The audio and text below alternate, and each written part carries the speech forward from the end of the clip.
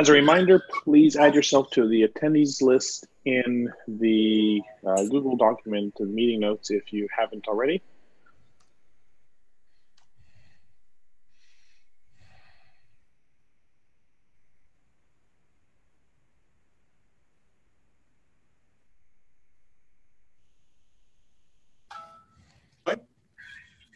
I think so. Great. So before we get started, as always, is there anything that is not on the agenda that people would like to discuss that we should add to the agenda?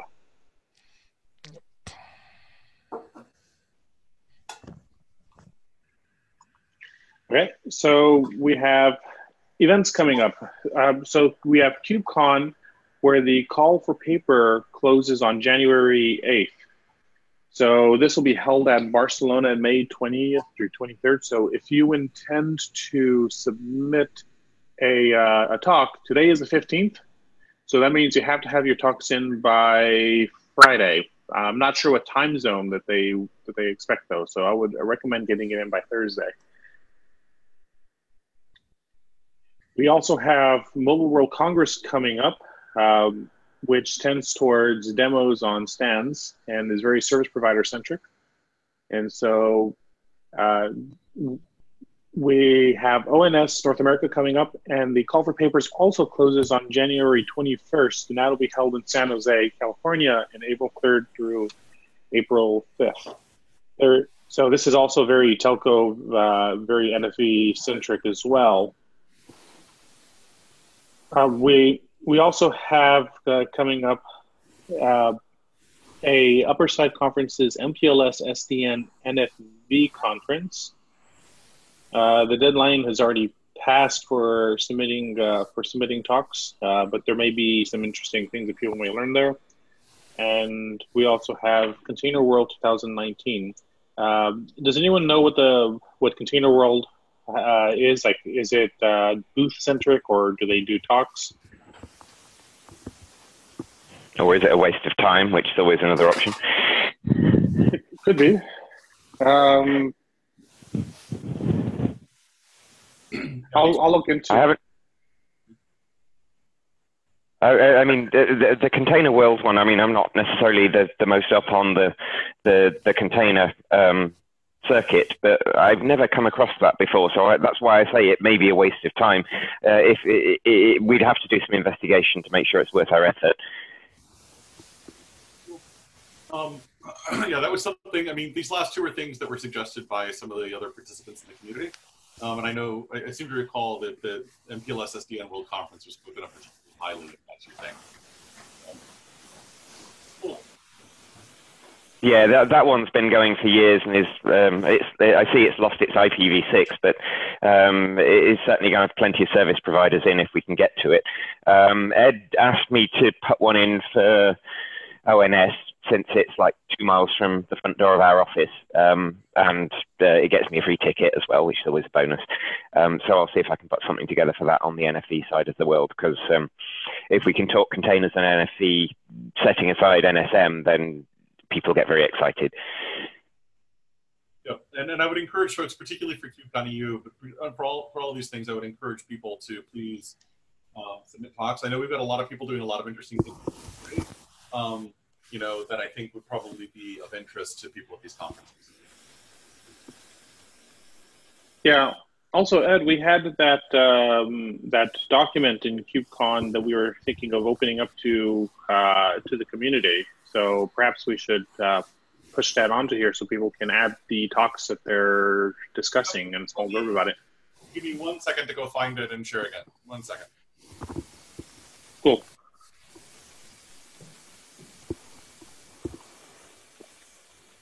And this will lead in directly into our first agenda meeting, which is call for paper ideas.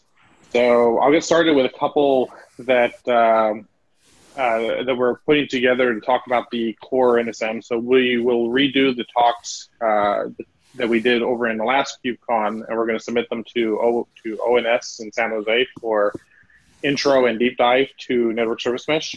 In KubeCon, we're going to also push the same set of talks, but we also intend to add in, we also intend to do more deep dives on specific areas that we're looking at. So one of them, and we'll talk about it later on, is going to be what is it? What would it? I'm working on an Envoy network service, and so what can you do once you have Envoy as a network service, and to push that in as a talk, and also intending to do a network service mesh update talk as well. Yeah, there's the. I just posted. Yeah, we were going to reach out to Tim Swanson on that as well, if I recall, and I certainly didn't do it myself. We should do that this week. And I'm going to jump to the CFP ideas doc right now, just so we can all see it. Perfect.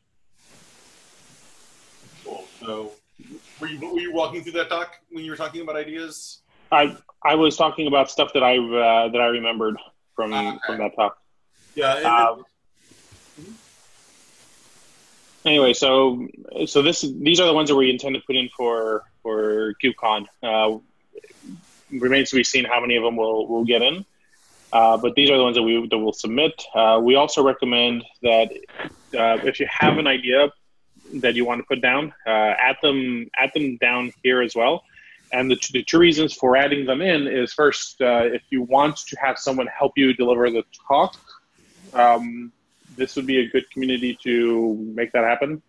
And the second reason is it also gives us some view as to everything that's going on with the talks, and I and Nikolai can help with any resources or so on in order to make sure that that the talk is successful. So we want to make sure that the attention in order to be successful.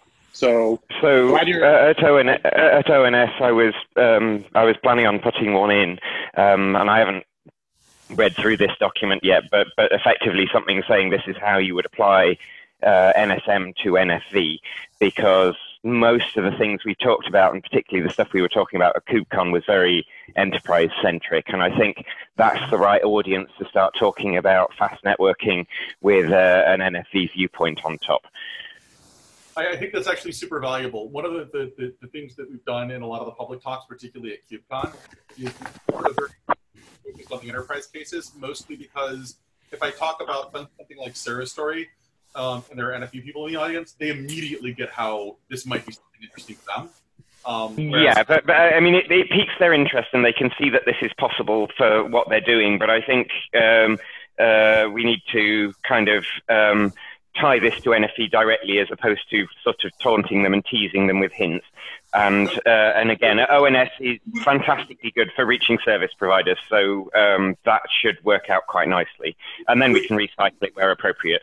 If you would have given me 15 more seconds, I was in the process of violently agreeing with you. Okay, that's fine. So cool. So I mean, you had mentioned that you were planning on doing a talk about connecting Envoy sidecar pods. You can connect application service mesh to network service mesh.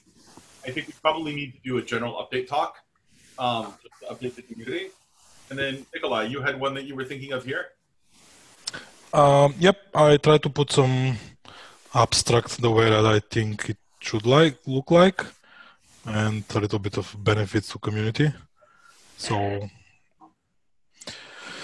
yeah, it's mostly about how you code network service and how you can put together a full solution using the SDK and all the nice tools that we will have by May. Cool, awesome. Then I think the next one we had sort of brainstormed a little bit was sort of how to deploy network service mesh in your Kubernetes cluster. In some sense, where Nikolai's talk on coding a network service is focused at sort of network service endpoint developers, this one is sort of focused on people who are actually running a Kubernetes cluster. In other words, how do you deploy this thing, and how do you sort of do the operational tasks that one might do? And hopefully we should be able to do this by then on all the major public cloud providers. So, which is also a good thing to be showing. Yeah, I would just like to say that this would be super useful to have this, on video so that everyone can see, because we get a lot of questions like, okay, how do I do this out of, the vagrant that you supply. So I completely agree with you. The other nice thing about this is this sort of towards operational stuff. We can also use this to show some of the things like, the topology UI that Matthew has done. We could sort of talk about how to debug things. So this would probably include showing somebody operating this, okay, this is where we've got open tracing. So if you're seeing a problem, you can try and figure out what's going on, that kind of stuff. How far have we got open tracing, to ask a silly question? Yes. Yeah. Okay. I don't know. I haven't gone looking at the code terribly much, so I have to ask. Yeah, no, we have it's super exciting. Yeah, it's very recent. If you looked a few weeks ago, you may have seen some in progress code, but it wasn't really there. So it's we now have open tracing. Yeah. Oh, that's useful. Okay. I believe since yesterday. It's slightly the reason I say that's useful is because, I mean, trying to debug big big distributed systems with moving parts is a complete nightmare unless you have that. But it's usually the last thing to arrive. So it's all good stuff. It sounds like we need an additional agenda item. Does anyone want to talk about that? About which thing? Open tracing and network service mesh. Maybe a useful thing for next week, honestly. It looks like we've got plenty to talk about now, but it would be useful to get an update. Yeah, so I know that the Andrei Platov had done the open tracing stuff. Andrei, do you want to talk about this next week? Yes, sure. Awesome. Because it is super cool. I'm generally of the opinion at this point that tracing is much, much better than logging. Yes, it is. If you want to find problems, it certainly is. Cool. Awesome. So then we've also got, so we talked about deploying, and then there was, when we sort of looked at the audience, it occurred to us that we may also want to do a talk about sort of how this would look to you as an application developer if you're consuming it. That sort of hits some three major audiences. So you're writing networky things, or so you're running a Kubernetes cluster, or you're running an app and you just want what Sarah wants, right? You want the secure internet connectivity. And then you would put these down here at the bottom. Frederick, did you want to talk a little bit about that? Sure. I don't have a screen, so if you can... These are the community contributed pieces. Oh, yeah. So the Open Daylight community is putting together a NSM Neutron integration demo showing Kubernetes and OpenStack sharing a Neutron network. So I'm in the process of helping them work out exactly what that means and helping them with speccing out the work for that demo. But it should be from network service mesh side, it should be minimal amount of work because we already have things to wire you into a data plane, and I suggested that they start off with BPP on the Kubernetes side, and then they can wrap in a Neutron-based network with OVS and a VM in the OpenStack world. And basically, the only thing they'd have to tie in is a VXLAN a port that returns the parameters, and then we just connect to it. So it should be a very simple integration, but show something that would be very in line with showing the service provider and telco world that with what's possible. Are we here a Kubernetes cluster running next to OpenStack because the use cases are different? Sorry, can you repeat that? Are you running within? You're breaking up rather a lot, Ian. I don't know that we can hear you. Oh, okay. Let me just try moving close to the base station. Are you thinking about a Kubernetes cluster running on top of OpenStack in virtual machines, or next door to OpenStack on the same networks? Next door, because on top of is already handled by Courier, and Courier does a really fantastic job with that. Let's be clear, right? Courier does a fantastic job for certain use cases, but these are not necessarily the same use cases. But that's why I was asking. But okay, that makes sense. Yeah. So what they're setting up is a cluster on the side, and it's not going to be running ODL in the Kubernetes cluster itself. It'll be running NSM. And what I recommended to them, and it's up to them, but what I recommended to them was that they run a standard Kubernetes CNI that's well known, and then pull in NSM to negotiate the connection with a Neutron ENSM that is ran that is implemented in ODL, and basically returns back some VXLAN parameters and makes the connection. So just keeping it very, very simple for them, but shows off a very important the start of a very important integration.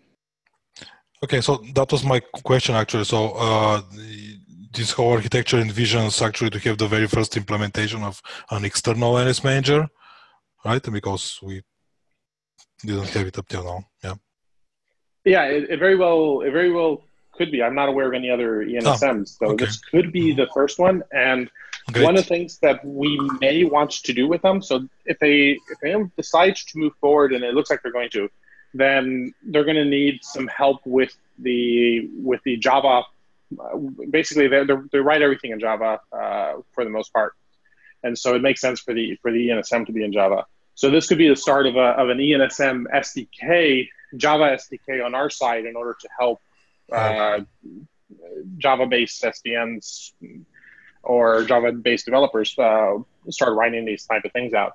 And I actually think that this is going to lead into a more into something else, which is that we, like the same way that we're doing an SDK for the NSC, we also want to make sure that the network service endpoint providers also get some love and attention as well across the board. Yeah, we want to be careful with that because there's exactly one Java-based SDN controller, really, which is ODL itself. I'm not necessarily saying that we shouldn't help them. We certainly should, but I think we ought to know our scope, and our scope is probably not to write that code for them, but to tell them to, give instructions that somebody could use in a different language in the future, because I think that would be more valuable than jumping in with an ODL-based solution. Yeah, I think you're probably right. I think what it really is going to come down to is patterns, which is part of why I'm kind of excited to the SDK work that Nikolai has to show us towards the end here, because I think the same kind of patterns that you're building for the SDK on our side for writing NSEs probably would be super healthy patterns for them to be following on the ODL side. And humans are pattern imitating machines, so just being able to point them at a good pattern is a really cheap and a really powerful trick. Yeah, I completely agree. That's more in line with my thoughts. So I want them to do the bulk of the work. When it comes down to some of the nuances with the ENSM, one of the reasons to be more involved with them in this scenario is going to be a learning side from us. So where are the deficiencies with ENSM from a community who is not looked at NSM very much? Like, they're aware of it and they're excited about it, but they haven't really looked at the details. And so this becomes a very valuable use point for us, because regardless of what language you use, there's going to be how do you build that ENSM and how do you work with it? Like, they'll be assuming they do it, they'll be the first people to run into any issues as well. And our job here, I think, is not to learn how to write open daylight code, but our job here is to learn how to teach, because this is the skill we're going to need. Exactly, and that's my view on it. Prem was on the call earlier. He's now at Lumina, who's ODL. So we can suck him in to help, or he's involved. So yes. Okay. We have some good conversations on that. But if Prem is on right now and wants to add more to it, like definitely feel free to do. He's not on this now. He's on the list of people. Oh no, that was last week. Oops, sorry. No worries. That's okay. That's okay. I'll circle back with him. I have his phone number, and I'll let him know what we spoke about here and that he was invoked. Cool. So we've got another one here that Matthew added about describing how you develop the NSM probe and SkyDive. You want to say a few words, Matthew? Yes, why not? So we talked about this before. About you asked me if I want to submit a talk about how to do the visualization stuff for NSM, especially in Skydive. So I think I will submit a talk about that, if it's okay with you. And I think I will submit this talk with the Skydive team. They are okay with that? I think that's a very, very cool idea. If I could make one suggestion about the wording on the title, just to make it punchier, if you go with visualizing network services with Skydive, it sort of puts visualize front and center. And I think probably that'll scan better for the people reviewing talks because it's got visualize and mesh. So all kinds of goodness. Okay. Okay, I will put the abstract and the title in this document and let you give us some advice about the best way to have the people. Please only take my advice as advice. I'm wrong about as often as I'm right. So okay.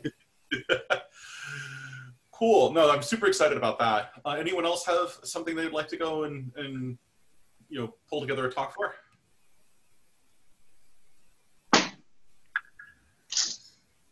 Awesome. Cool. Yeah, just one quick note on the Skydive stuff. So I don't know if you were there at KubeCon or not. When I did the NSM coding, the 6-minute CNF, Skydive was absolutely fantastic at showing people what was going on and the topology changes. So it was incredibly powerful. So like I think this kind of talk gets accepted will be good. Will be a good thing overall. Okay. Yeah, and there are so many cool things yet that you could do. So yeah, it's only getting better with time.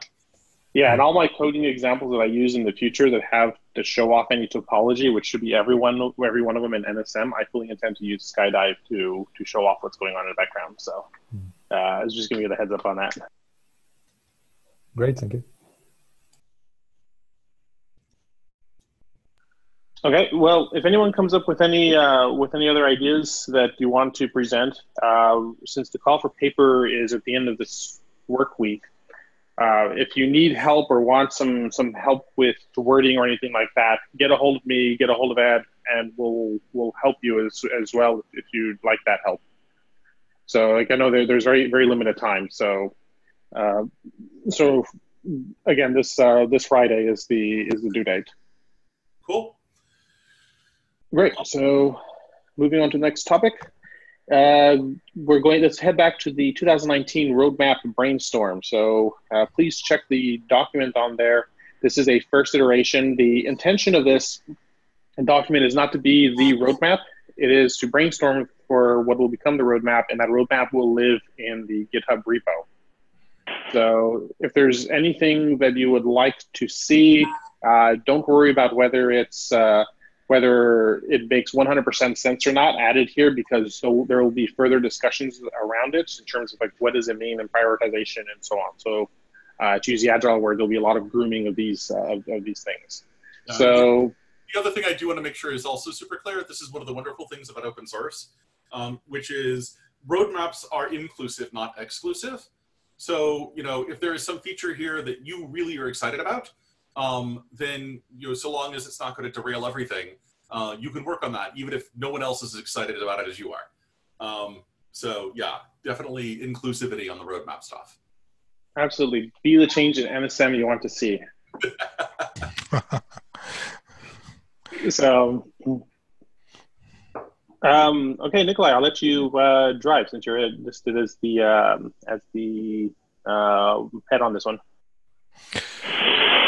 Okay. Can I share my screen possibly? No, I cannot. You absolutely can. Let me stop sharing and you can share. I share as a public service, not because I terribly am a big fan of sharing.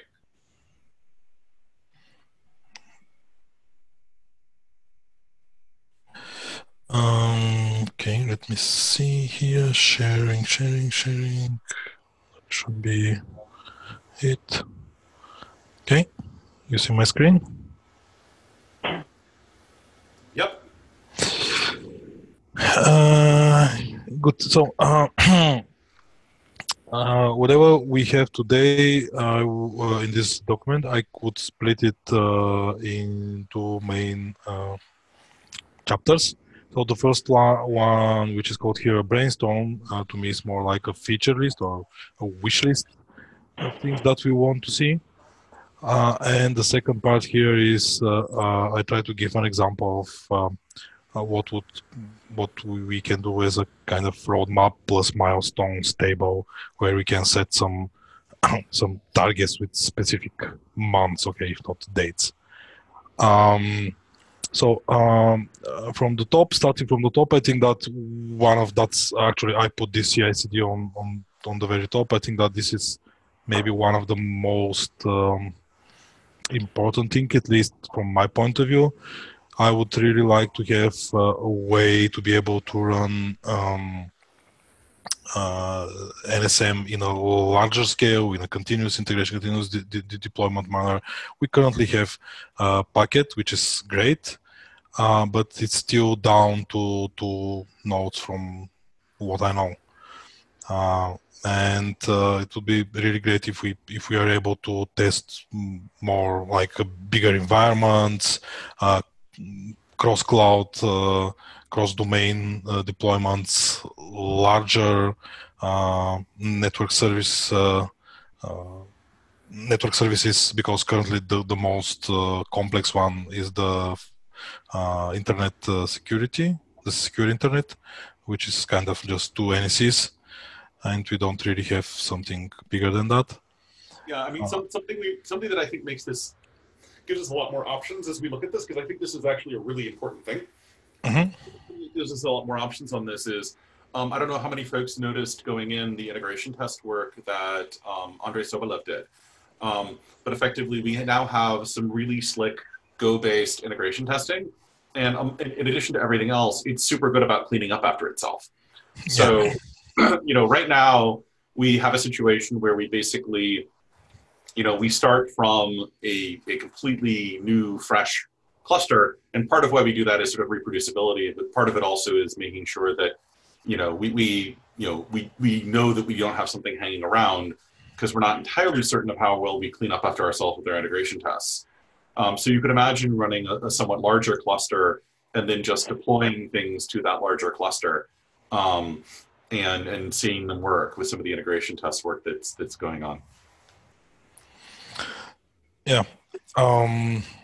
So that's actually super important. And if we have this could even help, you know, in presentations like the ONS or KubeCon, because if you have something running at a larger scale, you can very easily just go there, show skydive, or, you know, something that kind of is more impressive. Further down, I don't know if we need to go through all the things, but maybe quickly. So we have the auto reconnect with all the auto healing upgrades, rewiring, all the things, because today we have more or less some kind of a static deployment that are not really dynamic in that sense. We have currently, what is it? Admission controller, interdomain. So all the ideas that were discussed in one way or another. So the proxy NS managers and external NS managers, with some examples that we might be able to, or we might want to provide for folks. One of the other nice things with admission controllers, by the way, is so admission controllers are sort of in some sense an interesting thing to pick up. And get your feet wet with, because for an admission controller, you don't have to sort of get immediately into the guts of something like the NSMD. All it really does is it says, okay, I'm going to look at the pods coming in, and if they match some criteria, then I'm going to stick in the bits that I need for network service mesh. So if somebody's looking for a starter problem, that's probably a nice starter problem.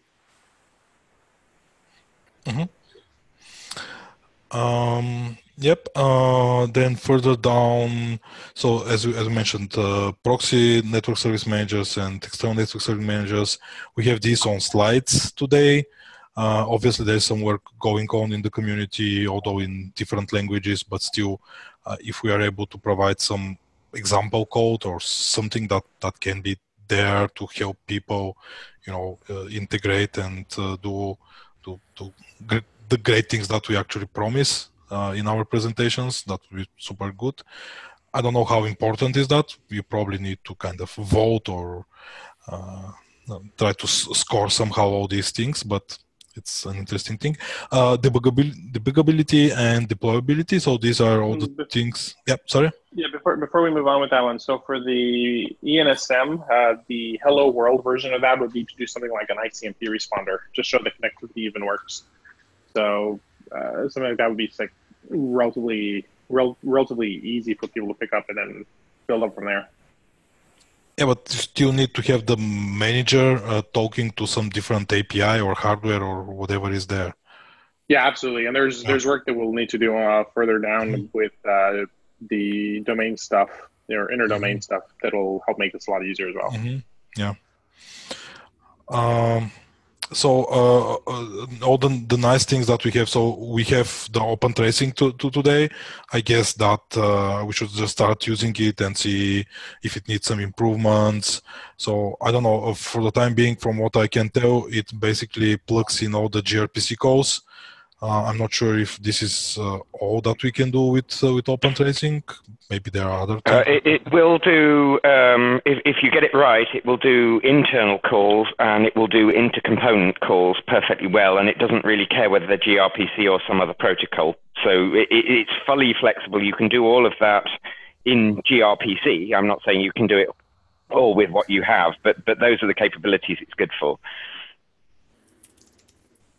Okay. So, for instance, in OpenStack, I don't think they usually use it for stack traces, but they certainly use it for messages across Rabbit, for instance, which are generally RPCs of a different form. Oh, okay, good. So if we're doing any protocol like that, then it's good for that as well. And it might be a good idea to, as we come up with examples of NSM in use, show how you would join the system call up from an external service trying to get something done, so that the event trace runs all the way through, and that would involve making sure you've got a means of passing an external identifier into NSM and carrying it through the open trace calls.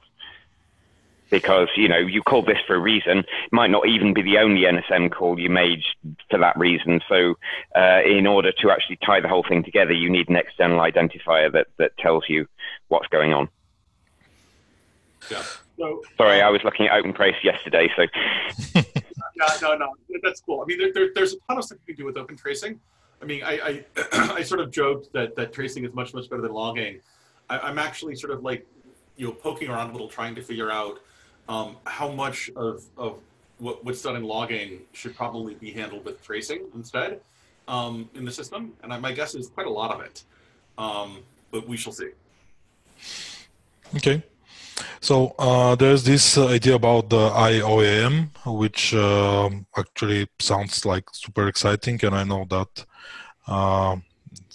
something related to this and general statistics and telemetry is somehow discussed with Matthew already and Skydive. These things, of course, would be very useful to anyone trying to deploy this in practice, because we all know how it is when you start running it live.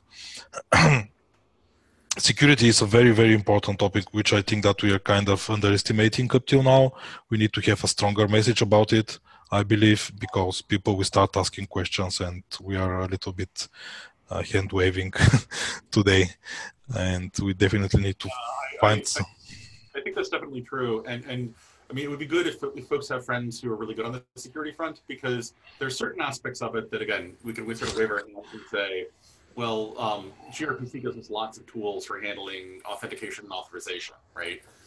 And it does. We just aren't using any of them properly yet. And so we should. And security is sort of its own twist of mind. Yeah, it is. One way to convince your friends to join in is, if they're security minded, is you can potentially show them the value proposition from a career perspective, where if they're early in at this point, they will be one of the top experts when this thing is really flying. And people are going to need to have their systems reviewed for security holes and so on, and they would be they would have they should have some good visibility by the time that this starts to really take off. Yeah. There are the next couple of points here, the more remote mechanisms, and further down on the next page, hardware NICs. I think that these are somehow tied into the CI/CD lab or whatever we have there, because I'm not sure it's an easy thing to set up all these things with whatever we have today. So I mean, it sort of can be done. The thing here is that, and we should be able to use network service mesh to allow people to take advantage of things like SRIOV port, SRIOV, treating the Tor port on a switch as a network service endpoint. And the other one I added here was the AFXDP thing, and I added it. It's a little early on AFXDP. It's just getting its legs under it. It's super exciting.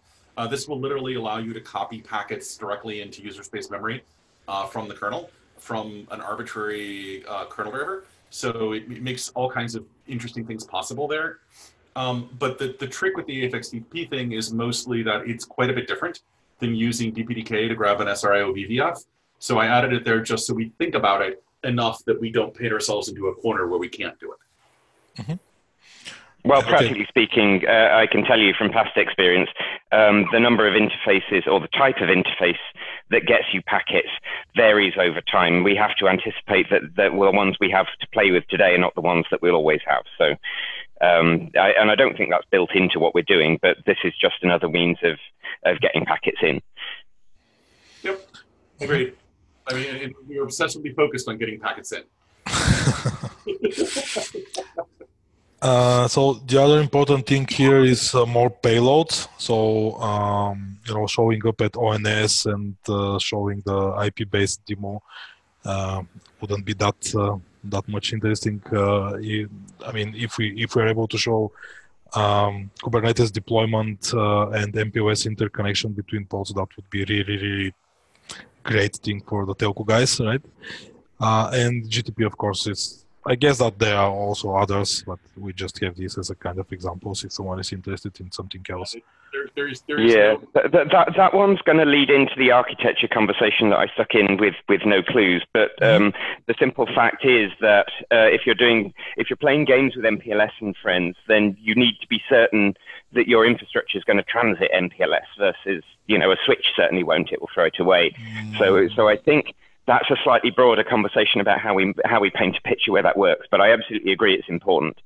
Please note here in this case, we're talking, so there are two sets of things. One is talking about it as a remote mechanism, which is sort of, okay, and that's where your comment is very germane. And the next one is talking about payload, which is, if you're a network service endpoint that says, if you're a network service that takes an MPLS payload and you don't take an MPLS payload, something that is way beyond network service mesh has gone wrong, right? That much is true, but again, we can talk about this a bit more in a moment because it's got broader picture. It paints broader or has broader implications than just talking about can I ask for MPLS. It's more complicated than that, but it's still interesting.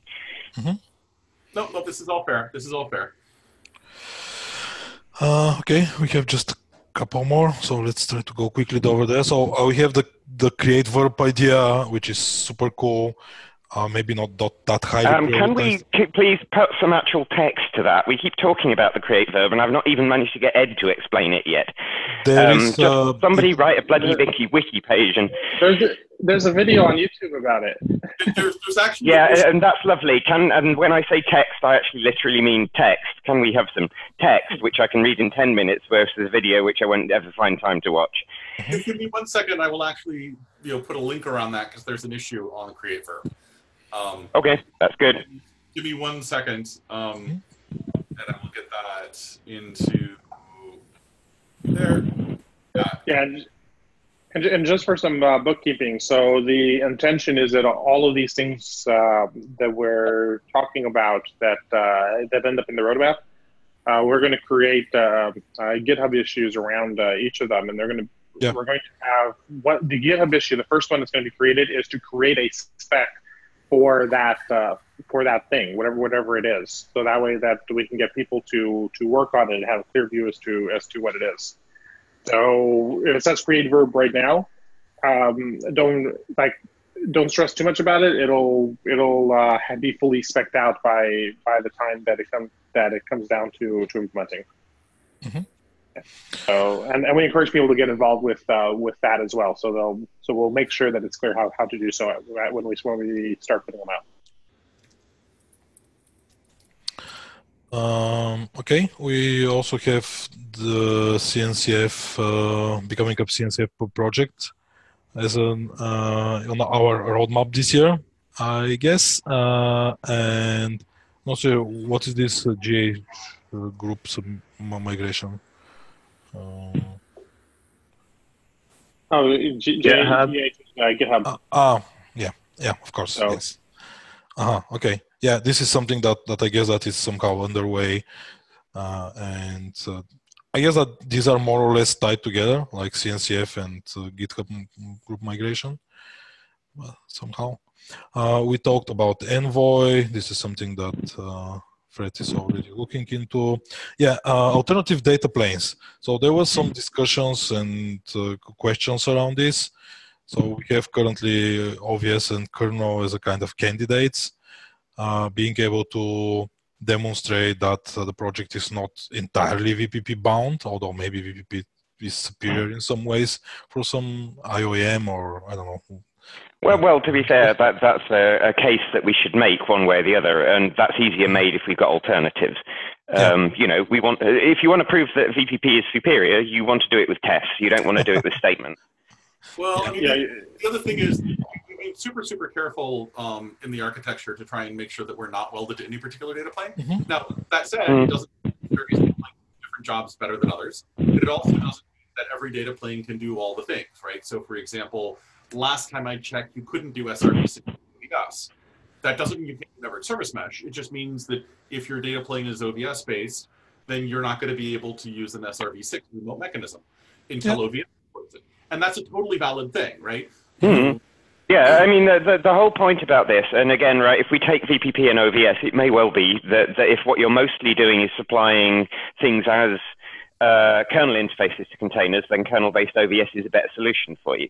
But I think more importantly, and again, coming back to test proves things, whereas statements don't, then if we want to be data plane agnostic, we're never actually going to know that we are data plane agnostic until we try a second data plane.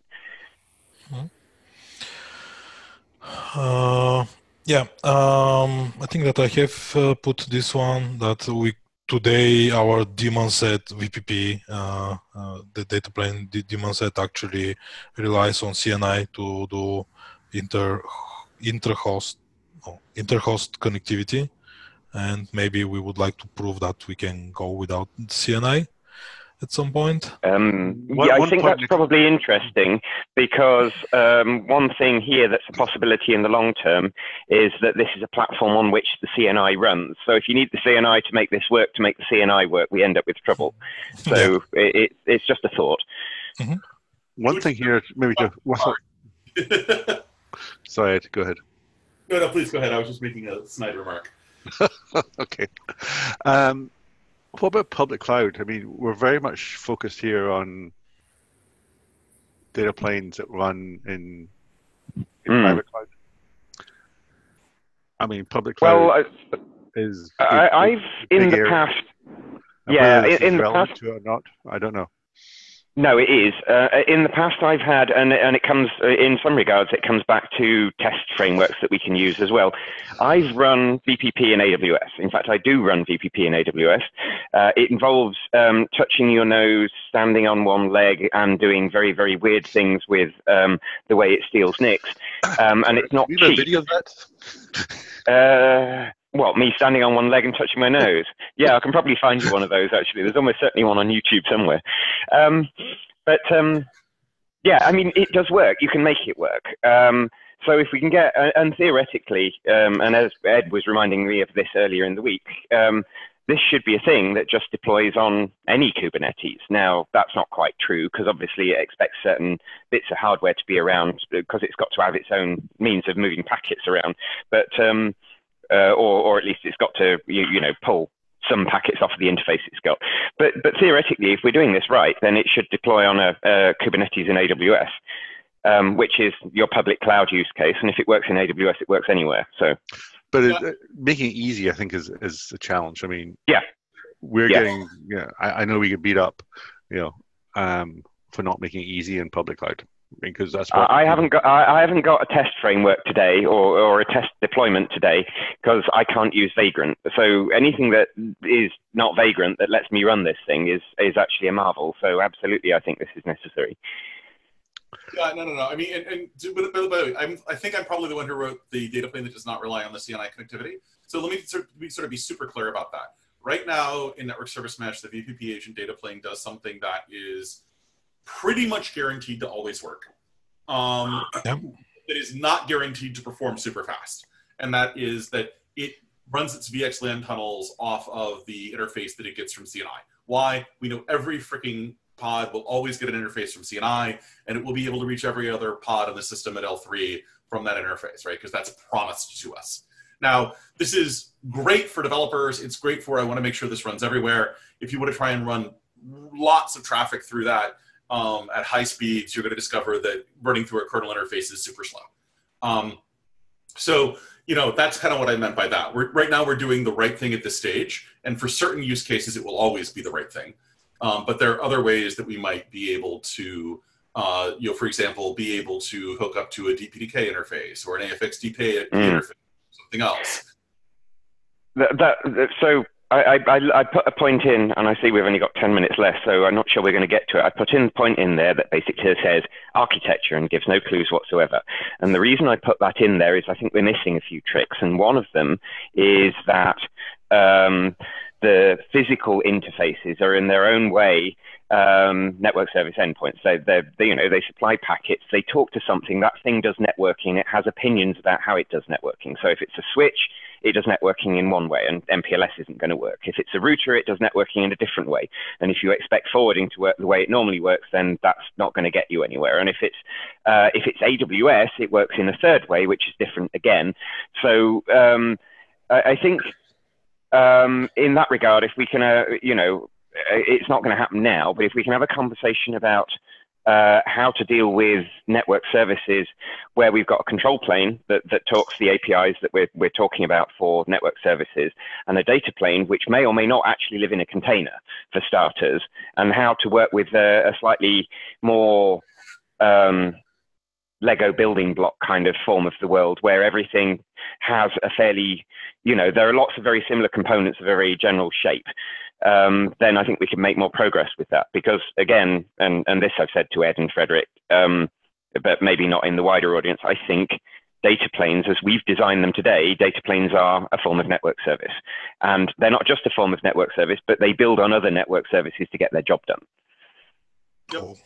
Cool. So anyway, we are running a little short on time, so let's get back to sort of the rest of what Nikolai wanted to talk about here. Yeah, quickly. So I think that I wrote this one. This is kind of proposal to have more complete story about different use cases, because I believe that NSM is a little bit more than whatever we showed today. But yeah, this is probably a broader discussion. And someone added here to change the dependency management with co-vendor, which probably makes more sense, but yeah, we need to look into it. Then quickly the table here. So I have put just kind of the dates here. My idea was to have a date, like a month. Then we have some naming, which we have to figure out for kind of point release or something like that. We can somehow put some features that we choose for this release, and eventually we can attach an event to it where we can, announce and say, okay, so this is our release. We can promote it or whatever we want to do there. So that's it. I don't know if we have to discuss something else. The document is here. Please add your notes, add your ideas, and maybe we'll have to do some iterations over it before we get to some final roadmap. Yeah, and to be clear, Yeah. like, I put the link there. Anybody should be able to edit this brainstorming doc, because we want to try and gather ideas from as broad a community of folks as we can. Yeah, feel free to add to it. Like even if you're unsure, like you think there's something there, but you're not sure if it's a good fit, like feel free to add to it, because it's better that we turn down things knowingly rather than not include something important because of ignorance. Mhm. So feel free to edit it. There's no judgment or anything like that. If you put something down that you think may or may not be a good fit. So we would prefer that you add it in. Definitely. Okay, then we have 5 minutes. I'm stopping my sharing and we probably can move on.